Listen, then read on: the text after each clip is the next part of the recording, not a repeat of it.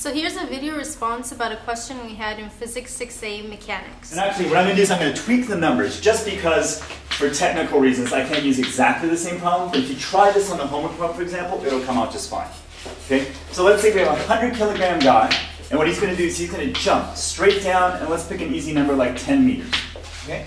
And then the question I'm going to ask is, so the first thing I want to do is compute the impulse, but you remember from the review there are two ways to do it. So number one, I can compute it like this, impulse is force times time. The second way I can do it, for example, is impulse, just by definition, is change in momentum. Since in this case I don't really have the force when he's hitting the ground, I want to go ahead and use my second definition, so change in momentum. So if I want to look at the change in momentum, you guys remember from the review, right? Change in momentum is going to be momentum final minus momentum initial. Okay, no big deal. Remember also momentum. Momentum was mass times velocity final minus mass times velocity initial. So I'm looking for something like this. Okay, easy. When he starts, he's pretty much still, right? And as he's falling, he hits a maximum speed right before he hits the ground. So this is where his momentum is going to be maximum. And then the instant that he hits the ground, all of a sudden he stops, right? So in this case, momentum final is going to be 0. Okay, what about momentum initial? What about the momentum right before he smacks the ground? So if I want that, all I already know is mass. What I've got to do is get his velocity, right? And you remember from the review, basically the same setup as before, always think in terms of energy first. So if I'm thinking in terms of energy first, so potential initial plus kinetic initial is potential final plus kinetic final. And I do the same thing we did. So in the beginning, he's all potential, right? Because he's not moving at all. So no kinetic. But at the end, the instant before he hits the ground, he's going to be all kinetic and really no potential.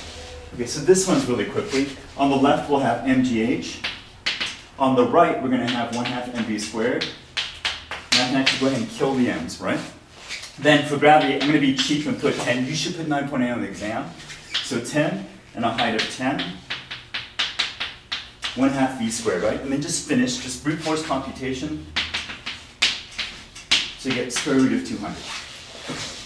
So now I'm going to come back just to finish this. So my change in momentum, actual impulse, right? So let's finish. So it's negative 100 times the velocity, square root of 200.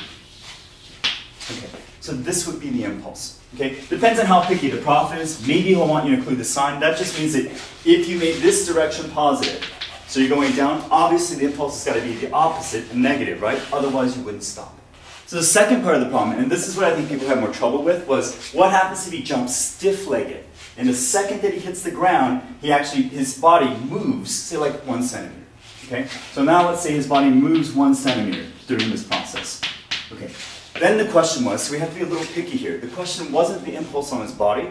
The question instead was, what was the force the ground applied to him? Okay, what was the average force the ground applied? And just to be cheap, because I don't want to write average everywhere, I'm going to put this guy to represent average. Okay, so first, again, we're going to do it by impulse. So lots of different ways to do this. Like just go with this. Impulse is force times time. We already know the impulse. The impulse was something like 100 times root 200. Okay.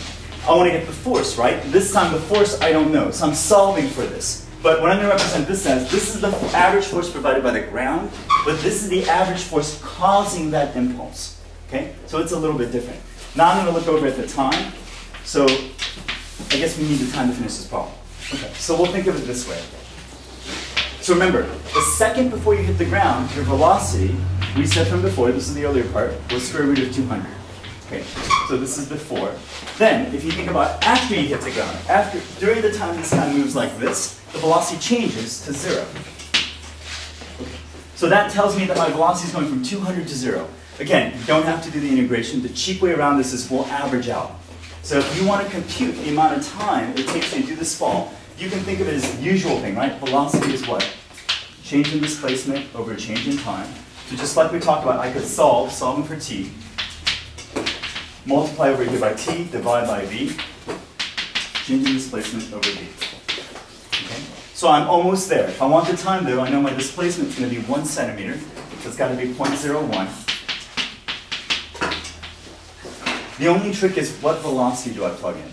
Okay? Since his velocity is fast right when he hits, but 0 when he stops, so I've got to use an average velocity in there. In this case, because the acceleration is constant, you can make it really pretty. So I'm literally going to average these two velocities out. So I'll get something like the average velocity is square root of 200 divided by 2. Right? Then I'll just finish for time. So now time is going to be something like 0.01. All this is now is just retarded plug and chug. So this is root 200 over 2.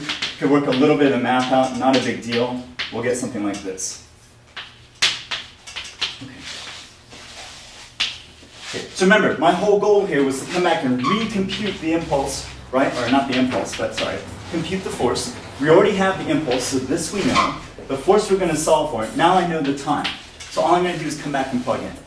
Okay, so the impulse was 100, sorry I erased it from the board. 100 times square root of 2.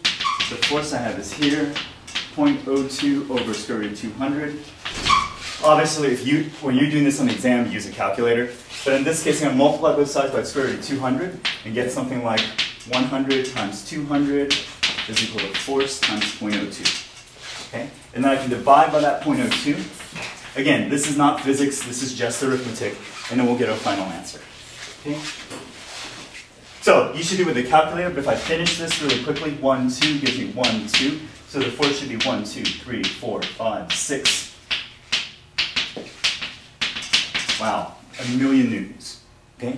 So, first setup, if you have your legs being stiff, the impulse just by brute force is going to be 1,000,000 newtons. But remember, I think this is why people are confused in the answer from the online thing. This thing right here is not the force of the ground on you. This is the average force causing your impulse. So if you want to go back, so this is that early stuff from the first midterm. You want to figure out what the force on the ground is, let's just add them up. So if I do this piece by piece,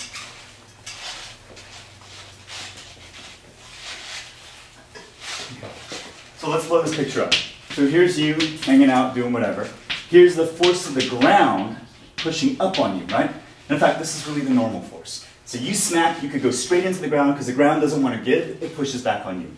Then there's gravity pushing you down, right? So on your body, ground is pushing up, mg is pushing down, but you know the overall effect of the force. That's what we computed here. That's going to be 1,000,000 newtons. And we know that's 1,000,000 newtons straight up. Otherwise, you wouldn't stop going down, right? So now I'm just going to decompose this. Where does this guy come from? There are only two real forces giving you this push. There's mg going down, and there's F ground going up. So technically what I should have is F ground, right? And then mg. Now I just need the signs.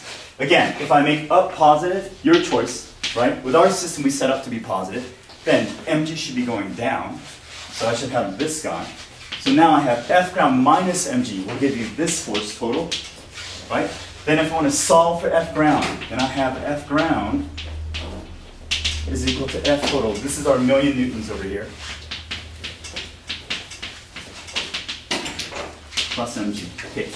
This is technically the right answer. The answer that you guys have online says you can neglect this because we can even see that here. I mean, what is that, guy? That's something like, what is 1,000? mg will be 1,000 compared to 1,000,000? Basically nothing. So that's what they did here. In the second setup, where they changed it to something like a bigger distance or you're bending your knees, the computation runs exactly the same. But the second time you run it, this number is not nearly as big. So since these are almost the same size, you can't neglect this guy. Hopefully if I have a chance, I'll come back and finish that for you. Thank you everybody for watching our Sportwood YouTube channel. I'll see you guys next time. Bye!